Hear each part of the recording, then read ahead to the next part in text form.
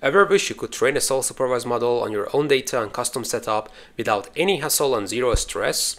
Well, good news! LightlyTrain, an open source library from Lightly, makes it possible with just one line of code. And in this video, I'll walk you through a step-by-step tutorial on pre-training using Lightly for an object detection task. So without further ado, let's dive in. So the dataset I've decided to use for this tutorial is called PMID 2019 for object detection using YOLO 11, and it is made of microscopic images containing 24 different phytoplanktons, and it has applications in intelligent marine agriculture. And to download it, you can just use the second link because I believe the first one is outdated, and you can download from the Google Drive instead. And once you download it, you will see this PMID 2019 folder, and once you open it, you'll see 3 different subfolders. The annotations one is made of a list of XML files, and inside file name says about the name of the image file, size says about the resolution, and finally object says about the object, like the name of the class it belongs to, and also the information about the bounding marks surrounding the object. And the next folder is called image sets that is specified what images belong to train, validation, and test set. Like if I open test.txt, you can see all the list of images that belong to the test set. And the last one is called JPEG images that contains all the images that we have in the data set. Like if I open one, you can see this, or another one, it could be something like this.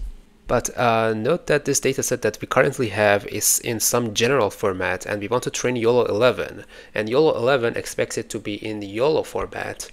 So we create a script, and let's call it toYOLOformat.py, and inside this what I will do is just to copy a code I've already written, and I will put the code in the description of this video. But essentially this code relies on dataset dir, the path where this data is located, and also output dir where it is going to be stored, and also class mapper which contains all the classes, and inside there is a for loop that iterates all the data and transforms it into the YOLO format that we expect. But more importantly, we have this line of code that train images that we want to use is actually 30% of the actual data. And we can imagine this scenario that among all of the data that we have, only 30% of them are labeled, and we want to see how self-supervised learning with Lightly can help us to leverage all the data that we have instead of only using this 30% of the labeled ones. And having this scenario, let's run this script just to see what happens. You can see that YOLO annotations directory is created, and at the end of the script it says that we have 2,700 of them for the pre-training images, and 870 of them, which is 30%, is used for training with annotations, and we use Lightly just to leverage all these 2,700 images just to train without any labels, and we also have validation and test, which is fine. And the next thing we have to do is just to create a YAM file that's a configuration file that just tells the YOLO where the data is located, how many classes we have, and what are the class names. So we create a new file for it. Let's call it pmid2019.yaml. And in this YAM file, first we say where the training is located, which we can say by going into the YOLO annotations and then train, and then we can copy the path to the images and paste it here. And what about the validation? Well, thanks to the copilot, we just use tab to fill it, and we'll do the same for the test. And note that we only do it for the images. And what about the labels? Well, the YOLO knows that where we put the images, next to it, it should be labels, and it handles it all by itself, and we don't need to worry about it. Next thing we fill is the number of classes, or NC, which we put it to be 24 because we have 24 classes, and finally names, which is the name of the classes we have, but note that it has to be with the same order that I put in the pre-processing code, and since it is a hassle just to put it one by one, I just copy whatever I had from before and put it all here. And now that we have everything all set, let's try to train YOLO 11 from scratch to serve as a baseline as opposed to use Lightly to pre-train it first. And to make that happen, you have to install ultralytics using pip install ultralytics, but I have already done it, so it is fine on my side. And next I create a new Python file, let's call it trainyolo.py, and say from ultralytics import YOLO, and then if name equals main, then we would say our model, that is YOLO, equals YOLO, and then we specify the version, and we use YOLO 11 and then the nano variant, but note that we don't specify the .pt because that's the pre-trained PyTorch file, and since I want to train it from scratch, I will use .yaml instead, that is the configuration file of the model. And the next thing I'm gonna do is just YOLO.train, and as the data argument we provide pmid 2019.yaml, the YAML file we just created, and for the epochs let's just say we do it for 20, and the next thing is the name of the training run, which we call it YOLO 11n-scratch, and finally the project directory which we run will be something like run/train.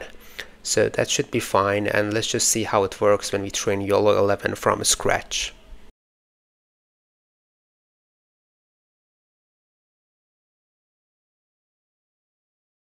So the training seems finished. Now we can just go and open the runs directory, and you can see there are a bunch of files created, and one useful thing I can show you is this train batch that shows you how the training data with ground truth annotations looks like.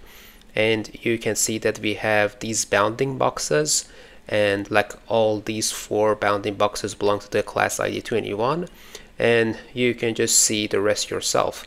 And the other thing that's quite useful and is what we need to verify in this tutorial is how the model predicts given this limited data that it has seen throughout the training.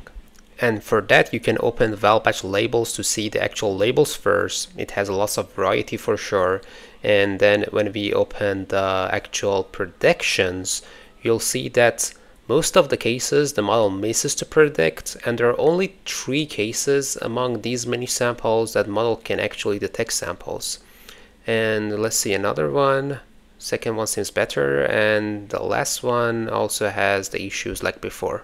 So obviously training from scratch has lots of limitations, and here comes the Lightly that we can leverage, so that instead of training by initializing from random ways, we use self-supervised training to learn rich semantics from the image without utilizing any labels, and then fine-tuning by the YOLO. And to do that, I will create a Python file for pre-training, and I call it pretrain YOLO.py, and then I install the library by typing pip install LightlyTrain, and I already have one, so it is fine on my side.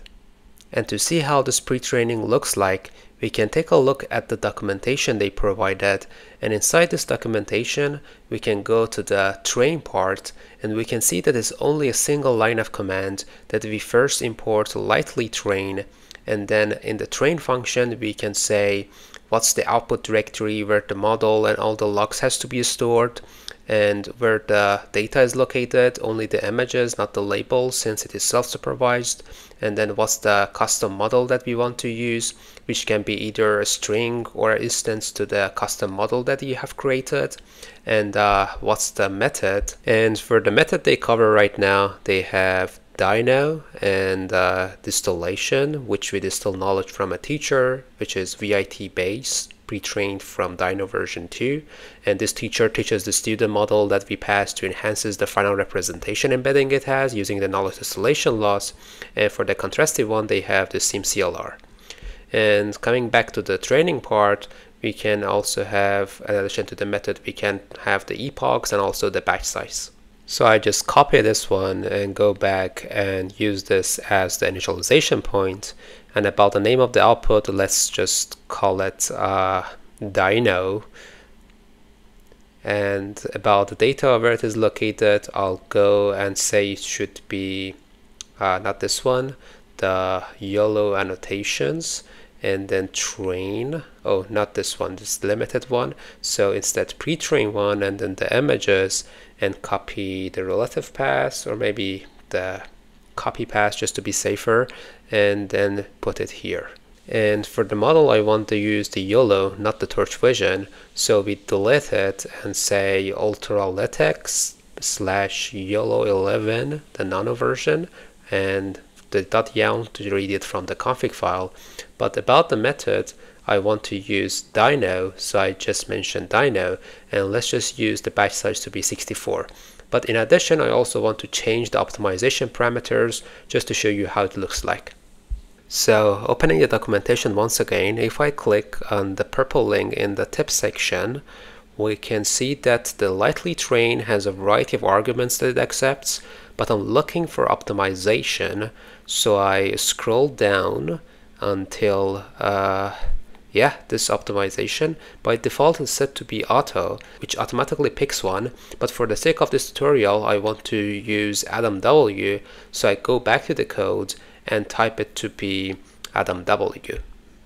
Next, I want to adjust the default learning rate, so I open the documentation once again, and we can see that optimarks for Adam W can be these ones, so I just copy it, and the only thing I actually want to change is the learning rate, so I delete the rest, and I set the learning rate to be 0.0005.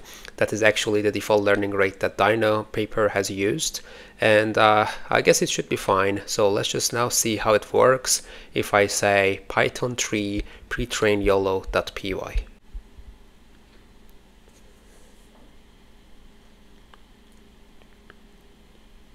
So now that we can see it has a teacher embedding model and a student embedding model, both of them are having the same architecture, and teacher is updated using exponential moving average of the student, and also has some projection head and so on. And the total number of trainable parameters is 16.3 millions and some other information as well. It should take a while, so I'll see you after it's finished. So now the pre-training is finished. The nice thing about it is that it automatically detected that the model that we are passing it is YOLO, and it gives us some guidance as how we can use the pre-trained weights to load the YOLO and fine-tune the model. So I can just copy this and use it. But before that, I want to show you in the out directory that you can see there that there are two things that are quite informative. First one is train.log that contains the training logs in addition to the hyperparameters used in the pre-training. Like remember I was saying learning rate to be a value like 0.0005. You can just see it here, and you can see that the optimizer I used is Adam W and other information as well.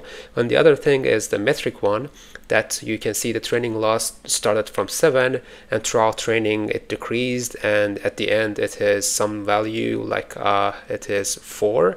It is higher than penultimate one, but it is natural to fluctuate in self-supervised setting as long as it goes down on the whole, so it should be fine. That's all about the metrics, and now let's just see how we can fine-tune the YOLO using the pre-train weights and what are the improvements. So in the training the YOLO, we just need to paste the one recommended in the terminal. Let's call it YOLO as well, and also comment the first one. And the other thing is just renaming this scratch to be fine-tune.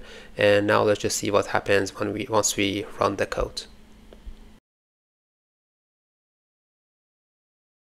Fine-tuning is finished, and let's see how it behaves now compared to the training from scratch. I open the runs, and in the fine-tune you can see the validation. Here are the predictions. While when we trying to do it from scratch, it used to be something like this thing on the side. The difference is that now it can detect some additional samples like this one and this one and this one, while it couldn't detect it from scratch. But it has a true prediction or not, we can check it by opening the labels on the side, and you can see that these two are correct. This one is correctly detected but has a wrong label. And yeah, it is quite better compared to what it used to be, especially for this one, which is quite tiny and it wasn't detected in the case from scratch, while now it does, and it also has correct label. Quite impressive. It would have been much better if I had more annotated data for sure, and you can try and see on other scenarios as well. Like looking at the second batch of validation, you can see that it detects lots of them, while without that, with only training from scratch, if I try to visualize it, I can see on the side that on challenging cases, like for the first one, the scratch case cannot detect any sample. Like you see, it's empty, while the one from the pre-trained weights can detect that challenging sample. And that wraps up our tutorial. Now it's your turn to give Lightly a try and see how it boosts your own project. I hope you found it useful, and until the next video, goodbye.